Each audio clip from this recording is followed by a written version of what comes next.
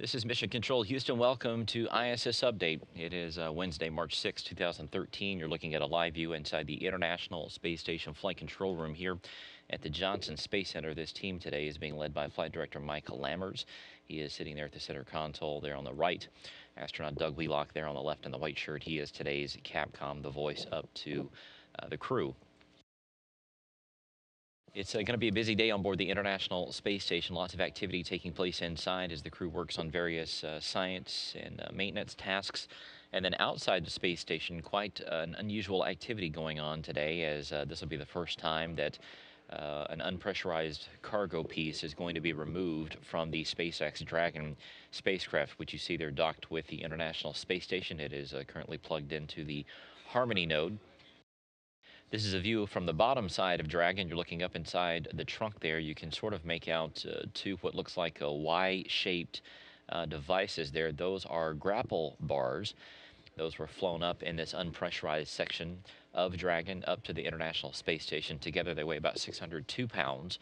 Those are going to be removed later on today, beginning at about 1 p.m. Central Time. This will be a completely ground-commanded maneuver with the teams here in Houston commanding the station's giant 58-foot-long robotic arm to reach in there and to pull these grapple bars out. Now, what these grapple bars are pieces of equipment that will be used to remove a failed radiator on the S1 and P1 truss of the International Space Station, should that ever be deemed necessary.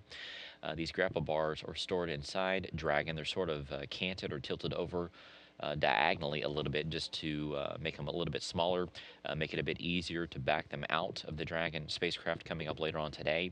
But those are going to be stored temporarily out on a payload attachment point on the outside of the station, and then later on this summer they will be moved over to the S1 and P1 truss on the left and right hand side of the station.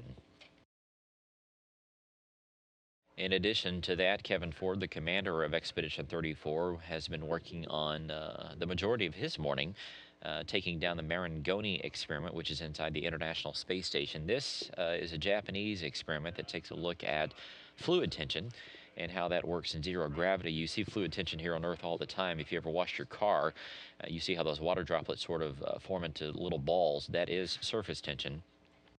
So this marangoni experiment, or the marangoni effect, takes a look at that, and also takes a look at how heat is transferred through those fluids and how that is different up in gravity versus here on Earth.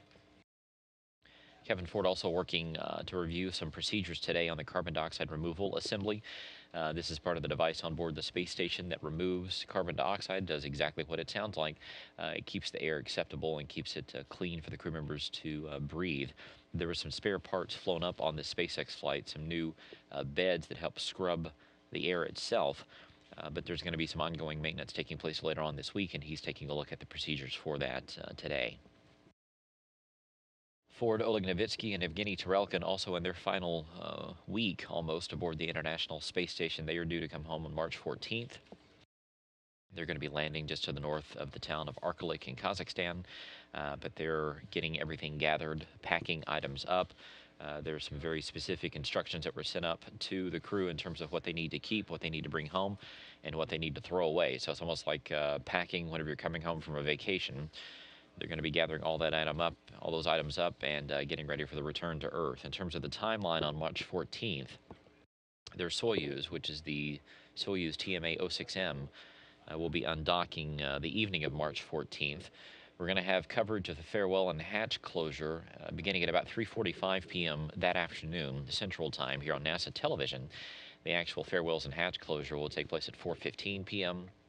Then undocking coverage begins at 7:15, with undocking at 7:30 p.m. Central Time as Soyuz backs away from the International Space Station, and then we'll return at 9:45 p.m. Central Time for landing coverage. The deorbit burn will take place at 10:04 p.m. Central Time, with landing there on the ground in Kazakhstan less than an hour later at 10:57 p.m. Central Time. Even though it is March in Kazakhstan, the weather is still extremely cold. It's in the single digits during the day, falling into negative single digits, so quite a frosty greeting for this crew as they return home after 5 months in space.